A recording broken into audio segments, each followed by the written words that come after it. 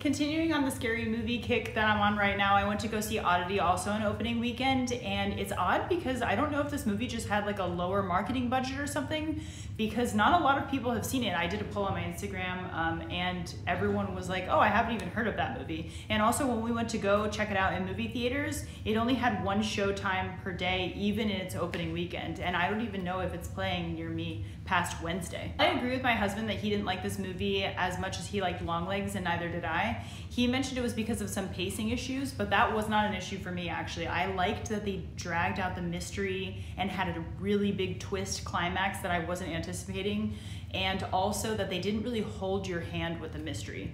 They kind of like let you piece together and work it out by yourself. Overall, I would give this a 3 out of 5 stars, and I do suggest you going to see it. This movie has a 95% on Rotten Tomatoes, and I do think some of the performances were incredible, like particularly the sister. There were a couple of scenes for me that were strange and left me with some unanswered questions, but I thought her connection to the objects was so interesting. And just the fact that she is blind and how that sort of tells you that maybe she has this sixth sense is so cool. So check it out and let me know what you think.